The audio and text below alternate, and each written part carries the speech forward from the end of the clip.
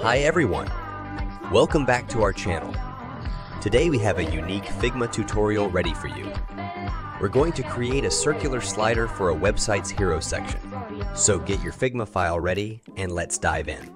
Here we have our basic layout for the hero section already set up. Just beneath that, you'll see we have a few images of smoothie bowls and fruits ready to go. The first step is to create a circle that is going to serve as the base for our rotating carousel of smoothie bowls. Now, let's go ahead and copy all the smoothie bowl images into our circle. Make sure to distribute them evenly around the circle so we can create a good flow for our slider.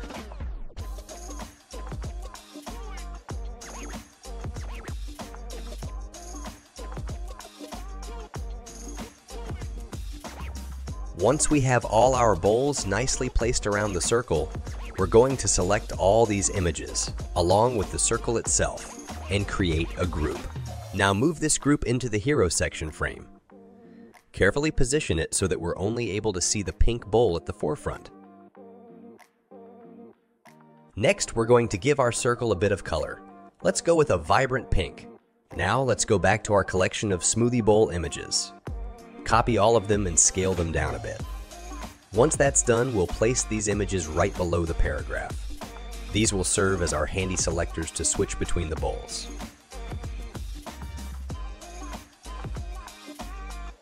To help our viewers know which smoothie bowl is currently in the spotlight, we'll add a white rectangle just below the pink bowl.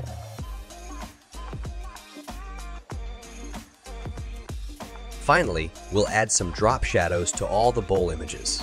This will give our design a more 3D and interactive feel.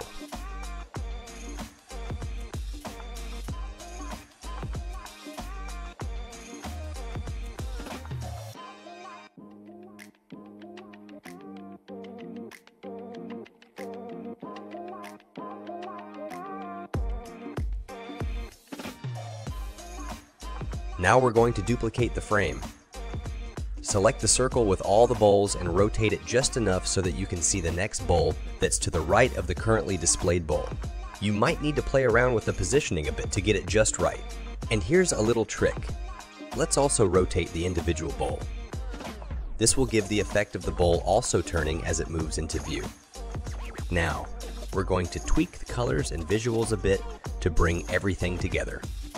First, let's adjust the colors of our page to match the new smoothie bowl. This can really tie the design together and create a cohesive look and feel. Next, we'll play around with the shadows a bit.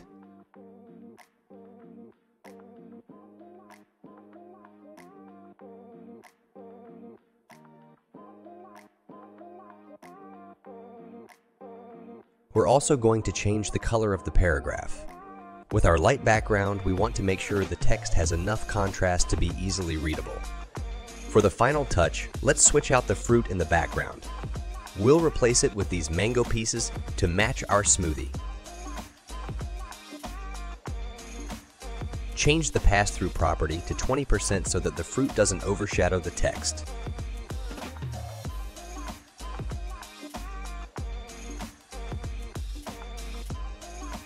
Moving forward, duplicate the frame we've just created.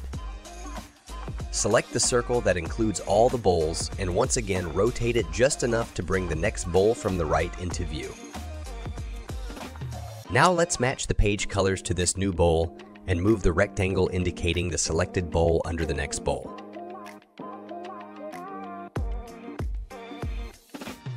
Tweak the shadows a bit to ensure they match with the new color changes.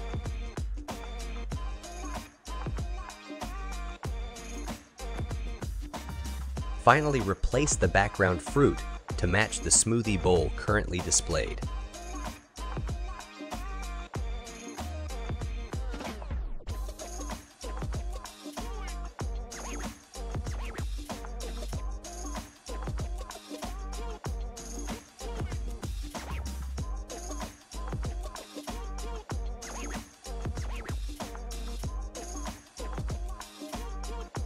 Now repeat the entire process for the last frame with a blue smoothie bowl.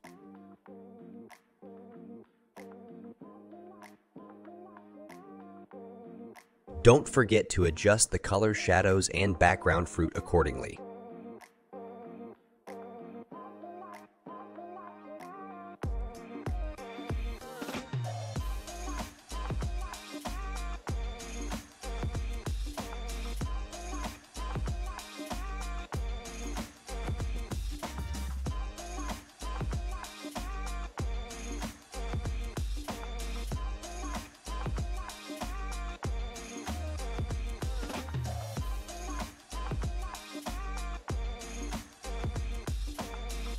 Fantastic.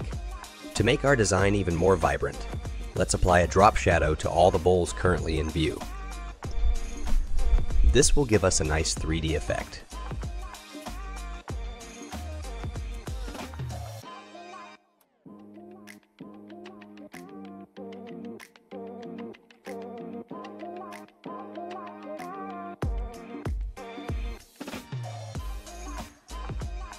And now onto our final and most exciting part, where we'll be creating interactions between frames.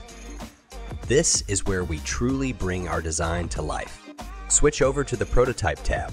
In the first frame, select the second bowl, click on the plus sign and drag it to connect it with the second frame. Choose on click as the trigger, Smart Animate for the animation, Ease Out for the easing, and set the duration to 600 milliseconds. Let's ensure that our users can also go back to the previous bowl, not just forward.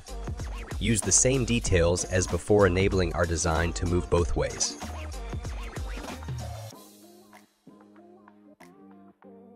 Let's continue by creating an interaction between the second and third frames. Keep the interaction details consistent with what we used before. And for our final interaction, let's connect the third and the last frames in the same way. Now, let's preview our prototype and see how it performs.